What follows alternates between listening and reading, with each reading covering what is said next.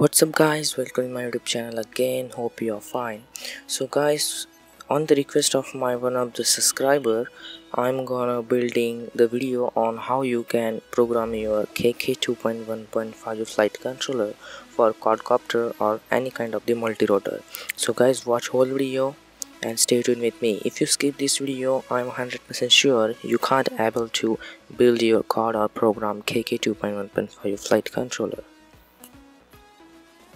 So guys, stay tuned with me and watch whole video. So guys, first of all, what you have to do, power on your flight controller. As you can see guys, I plug in the battery. This is the battery of my flight controller, and then this is our flight controller. Okay, as you can see guys, this notify there is a mention came over safe. Okay, in some time there is an error also came. So what you have to do, first you have to turn on your transmitter first, then you have to turn on your flight controller. Never turn flight controller first then transmitter. You have to turn on your transmitter first then flight controller, otherwise it will be show error. Okay guys, now it will show safe. So first of all, what you have to do, just go enter button, press the enter button of the flight controller. Let me focus it up. Okay guys, so press the enter button. As you can see guys, there is a lot of questions came in your mind. There is a lot of settings. So what you have to do, first of all, you have to choose your mode, means which motor layout, means which is your drone is. Okay, so load motor layout, so click on it. So there is a lot of options came over. There is a single copter, then your dual copter, quadcopter, then guys is a tricopter. There is a lot of options. In my case guys, I am using quadcopter. So what, in the X configuration there is a 2 configuration plus an X, but I am using the quadcopter X configuration. Generally mostly we are using the quadcopter on the X configuration, so you can also choose X configuration. Let's enter. Sure, yes.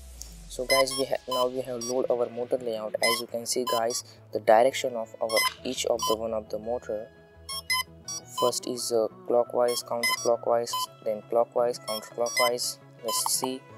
First is clockwise, second is counterclockwise, third is clockwise, and fourth is counterclockwise guys. Okay, so guys, then what you have to do, just step back,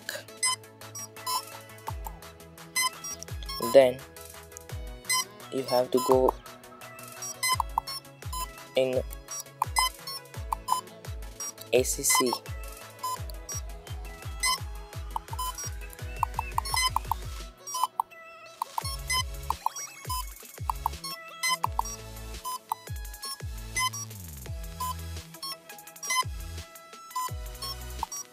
Then guys, we have to go in ACC calibration, and calibrating our ACC means accelerometer. So let's calibrate. So before calibrating the accelerometer, you have to put your flight controller in stable place, then you have to calibrate your flight controller.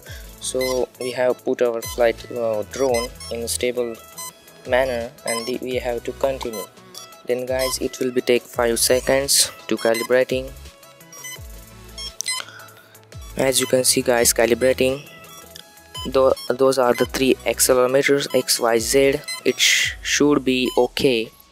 So continue. As you can see guys, calibration succeed. Okay guys, we have do the ACC calibration now. Now there is a third step. For begin your flight, you have to go in safe level settings. As you can see guys, my safe level setting is P gain is 50 and P limit is 30. You have to put your values as the same in your flight control. Those are the best PI limit for get stable flight.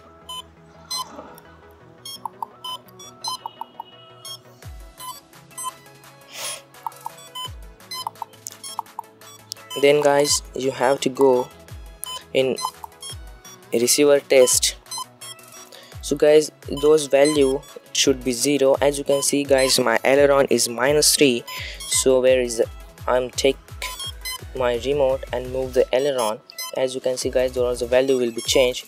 So guys, as you can see guys, I have set the values into 0 by the help of trims in a receiver, not a receiver, in a transmitter. Okay guys, so those values should be 0. As you can see guys, there is a rudder is also -4. So what I have to do, just take my trims and set into 0.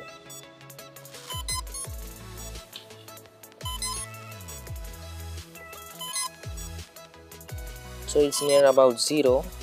So guys, you have to check those things. Then back again.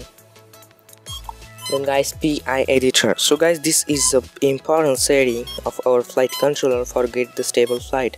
Okay guys, so what is a PI editor?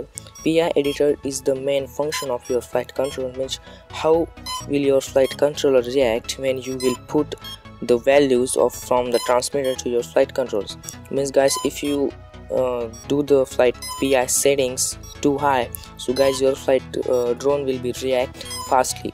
Or if I put the low values of PI editor, then your flight controller or drone will be react slowly when you press any kind of the switch on your transmitter. Okay guys, so we have to put mean values for get a stable flight and better flight. So first what we have to do, enter in a PI editor settings. So those are my settings. You have to put same values in your PI editor. Okay, for changing the PI values you have to press enter. So you can do the plus, minus. Guys, those are the best PI values for get stable flight. So you have to put the same values that I am shown in the video.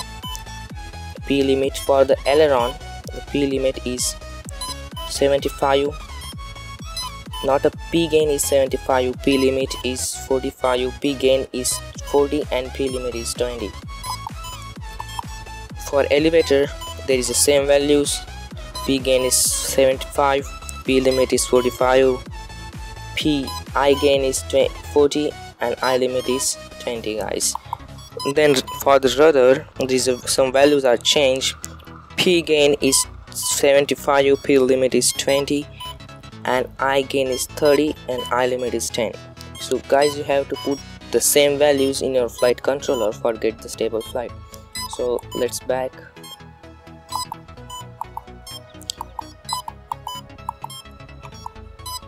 Then guys, you have to go in the mode settings.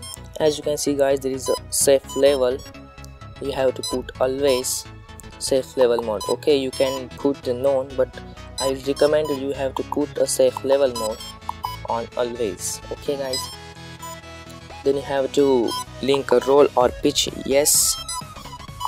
Then those are the settings. You don't have to do any kind of the things with those settings. Leave as it is.